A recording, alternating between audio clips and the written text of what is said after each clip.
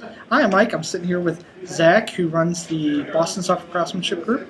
And welcome, Zach. Can you tell us a little bit about the Boston Software Craftsmanship Group? Sure. We have been around for about a year and a half, and we do. You were here before the last SCNA, right? Yeah. Okay, yeah. Yep. So the group, I think we started April a year and a half ago, Okay. whatever that is.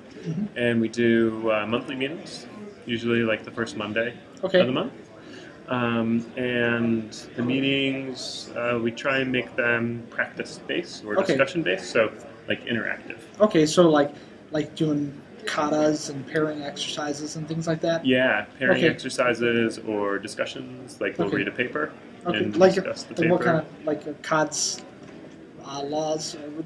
I'm drawing a blank now. The CODS paper on relational design or something like that. I'm trying to think. We read last month. We read the S Unit paper. That Okay, Kent okay, Beck wrote. Kent Beck, yeah. And then other things we've read.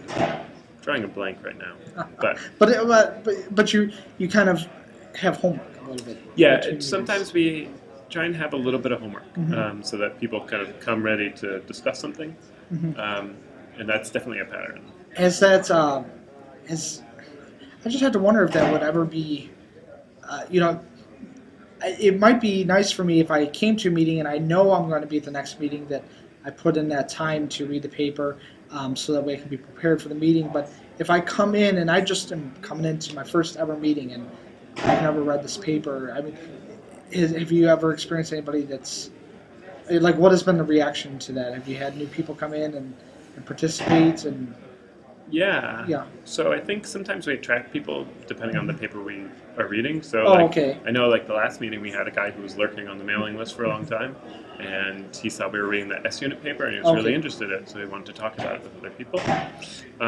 Sometimes, not everyone's prepared. I'm not always prepared. Yeah. I'm pretty lazy about reading, but it's okay because Nobody's grading you. It's not no gonna one's be any grading permanent us. record. It's just that as long as there's enough people who can kind of help a discussion go. Okay. Okay. And Go ahead. so depending on kind of what homework we had, it'll like usually inform what activity we do. Okay. So like one time, I had everyone just kind of peek at I think Luau. Or, I don't Lua. Lua, The Lua. the scripting the language. scripting yeah. language, and then we all just kind of like played with the language for the Okay. night. So it wasn't like a formal like, hey, we're pairing on something. It's more like, let's see what we can do. Yeah. So Let's make this thing bark. yeah, exactly. I don't know. Yeah, we've had a couple things like that where we're just kind of like, messing around with something that no one knows, or we do like there's a pair programming game that I kind of invented, and we have fun with that.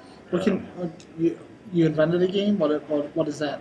It's What are the rules? The rules are we take some kata, some simple exercise or something more complicated, and everyone pairs up, and you code for 15 minutes, and then one person stays at the computer, and another person leaves, so you get okay. a new pair, and then so you only pair on the code base twice. Oh, So okay. you kind of like inherit a new code base. And Okay, so you're like the navigator, and there's the pilot who's got the keyboard, and you're working with them, and then you get promoted to the driver's seat, and Yeah. then the driver goes off, and then a new Yeah. second. Okay, It's kind of silly, but it's fun. Yeah. Like sometimes you're pairing on like a language neither of you know, Yeah. but it's okay because you're only on it for 15 minutes. right. So But it's also like- you're kind of keeping people moving Mhm. through it, and you're not just waiting for people to raise their hands. I'm presuming you're like, nope, you're next. Oh well, Or- everyone's you put paired. it- Everyone's yeah. paired, and then we just have Okay. a timer.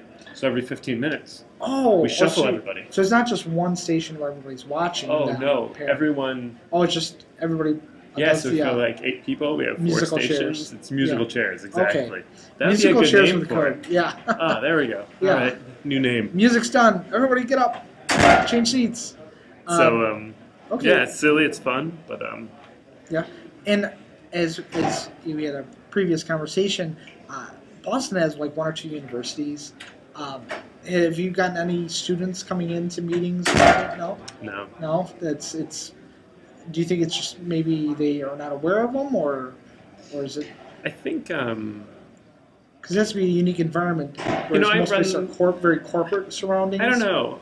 I don't do the best job of publicizing. Oh, I'll edit that one out. You know, Yeah. No, it's great. It's great. No, No, it's but that's hard. something. It's hard But to. that's to hard. publicize. It's hard Yeah. to publicize, and running a user group, it's hard. It's a lot of work, and so that's one of the challenges I think of running a user group is doing the publicity. Yeah. And it depends how big you want it. So like right now we have I don't know 6 to 8 people who come Yeah. each meeting, and it's a regular crew. But I think you made a good point though about how big you want it to get.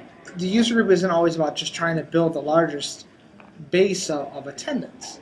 It's Yeah. can I build a group that I can meet with on a regular basis that I enjoy interacting and learning with. It doesn't always have to be I have 50 people or I have 80 people or I have 10 people. It's are we having fun? Can we do this for a long period of time? And are we learning things? yeah, I think well, that's an interesting, perspective on that. yeah, and for me that's what the software craftsmanship group is about. Is kind of my education and my other peers' education, and so I want to make sure that I don't learn best passively, and I don't think most of us do. So it's important to me that whatever activities we do are kind of interactive. Right. So Okay. a discussion or an exercise or something. Well, thank you very much for All sitting right. down with me. Great, Appreciate it. thank you.